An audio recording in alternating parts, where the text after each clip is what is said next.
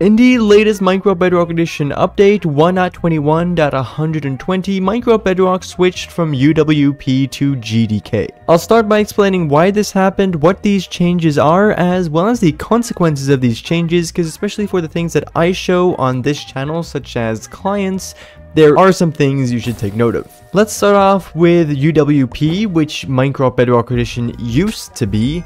UWP stands for Universal Windows Platform, and basically it is a sandboxed app model built for Windows 10 with the idea that the same apps could run on PC, Xbox, Android, etc. I'll get back to the sandbox bit a little more later, but basically the apps are incredibly restricted, only being allowed to write in very specific locations. It's good for security and consistency, but it's very hard to integrate into Windows.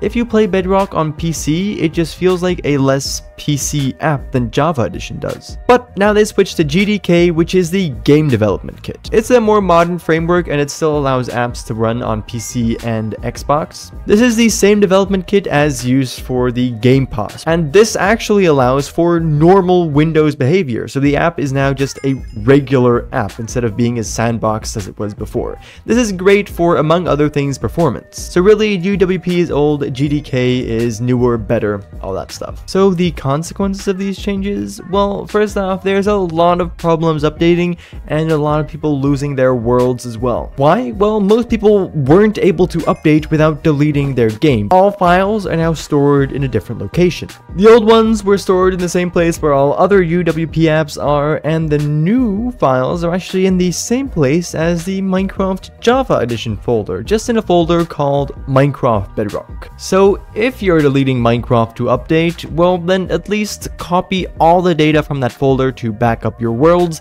and it's as easy as pasting it back into the new location. You guys may know that I've made a lot of videos about Minecraft Bedrock Launcher. This allows you to downgrade Minecraft Bedrock Edition to play any version you want. There's a few other alternatives to this launcher as well. All of these are completely broken for 1.21.20 and will be for all GDK versions as well. So now Minecraft Bedrock Editions should always be played through the vanilla launcher. With that being said, the Bedrock launcher I just showed you isn't a crack. You need to own Minecraft Bedrock Edition to use this, but all existing cracked methods, like M-centers for example, probably a bunch of you have heard of that, they're all broken as well, which I guess is great for Minecraft. Now, following from the change to GDK, it should actually be a lot easier for Minecraft Bedrock to implement an actual modding system. Although, because of the scam place, it's probably not going to happen. I also didn't really mention it earlier, but a part of the reason why I'm making this video is because of how this change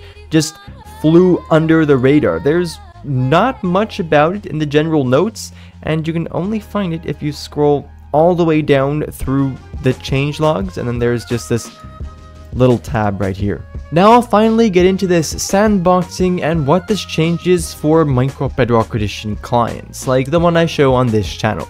First off, the updating to the new update is obviously going to take a little bit longer because of just some minor changes, including stuff like file paths and actual GDK support for custom launchers, including the one that Flariel uses, for example. For the rest though, the actual logic of the clients should still be the same. And this is where we get back to sandboxing, right? Because stuff like hack clients are notorious for potentially containing malware. Previously, because of the UWP sandbox, the type of malware these clients could contain was very limited. Like, the worst they could do was log your IP address, basically. And it would have been great if some of the people on this channel actually knew about that, because calling Horion out for ransomware, like, it can't be. But now, because the sandbox got removed, we're actually going to have to be a lot more careful.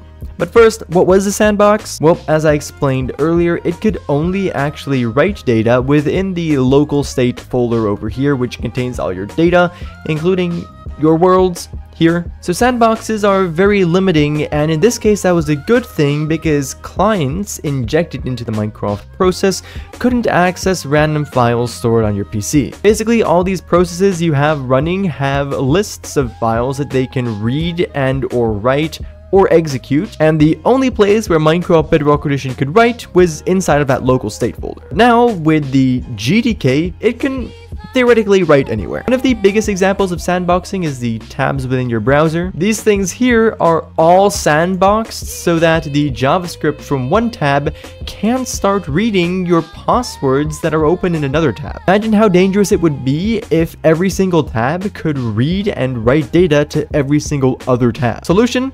Sandboxing, right? But Minecraft is no longer sandboxed, and really, apart from the clients, the no longer sandboxing is a good thing. So yeah, clients could now theoretically contain more advanced forms of malware. Of course, they're not exe executables, they're still DLL files you inject, so there are certain limitations, but we're gonna have to be a lot more careful. So actually, through my university, I have access to a free, unlimited any.run account, where I will obviously check all of the files and stuff that I promote on this YouTube channel. Of course, many of the existing clients are just gonna continue to be safe. Our main cause for concern should be new clients, unknown clients that start popping up. Right now, there's just a lot more potential for them to be unsafe. Obviously, it doesn't mean they immediately will be, but yeah, for right now, that was basically that, I guess. Thank you ever so much for watching. Stay safe out there, and I definitely hope to see you all again in the next one. Bye-bye.